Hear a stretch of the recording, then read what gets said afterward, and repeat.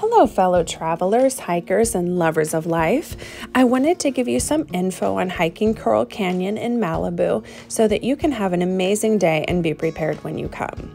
This is a medium on the difficulty level hike with breathtaking views. You will start your hike at the Sarawan Trailhead in Malibu. There is a small parking lot, or if it's full, you can park on the street and walk to the trailhead.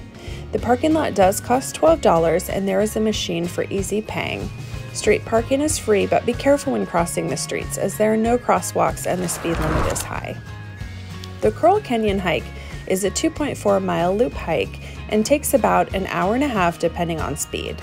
Shortly after heading out, you will come to a fork in the road, and I prefer to stay to the left so you get the hard stuff out of the way and then you get this spectacular view to walk towards as your dessert as you begin to decline downhill.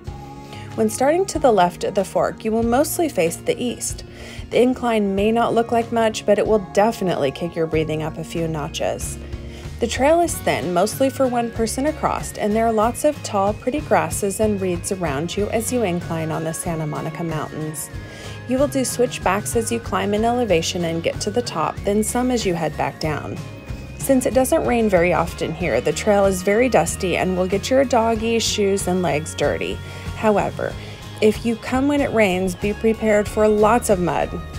Your shoes will stick into it, so rain boots when it's raining or it's been raining is a must.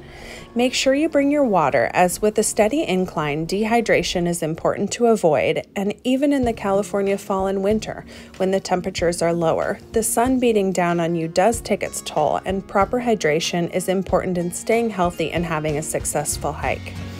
People come on the trail with their dogs or family and wear a mask when others are around during COVID.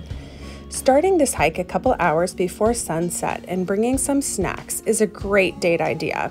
Just stay to the left at the fork, and when you get to the top, have a little picnic as the sun is lowering towards the horizon, and you will have a glorious 180-degree view of the whole California coastline. If you do this, just make sure you leave with about 30 minutes of light to get down. Also, for an extra delight, don't forget to check out one of the awesome fruit stands on your way through Malibu.